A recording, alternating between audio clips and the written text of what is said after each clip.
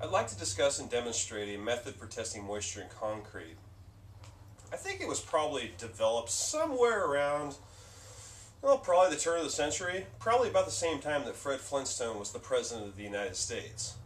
It's called the plastic sheet test, and it involves utilizing 2-inch, 200-mile-an-hour duct tape and adhering an 18-inch by 18-inch piece of plastic 4 mil thick to the concrete. After you've done this, the test needs to actually sit on the concrete for 16 hours, and in order to actually get a valid sampling of any slab size, you need to do at least one test for every 500 square feet. So now that I've given you the bare bones to what it takes to do the test, let's do a couple.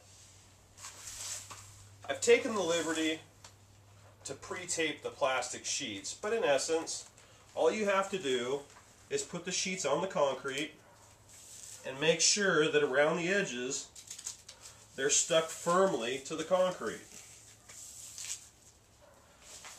We're actually going to do a couple tests here to see what kind of results we get.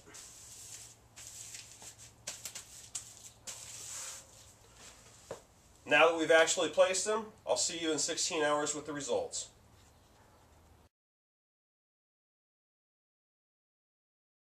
So here we are, 16 hours later. Let's take a look at the results on this first one.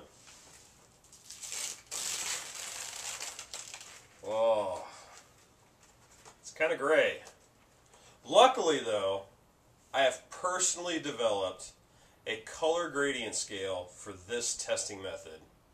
It's much like the same that you use when you do your pH tests currently.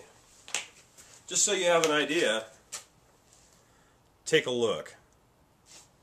So let's see how it reads on the scale. Whoa, somewhere between uncertain and bewildered.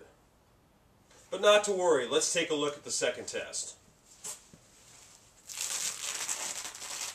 Wow, this one has droplets. Maybe we should pull the ruler out and measure how big they are. Oh, that's right, that really wouldn't tell us anything anyway.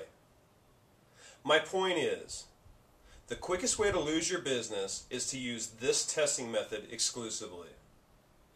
If you use this testing method, you will still have to do an additional test that's going to give you a more quantifiable result. So again, why use this testing method?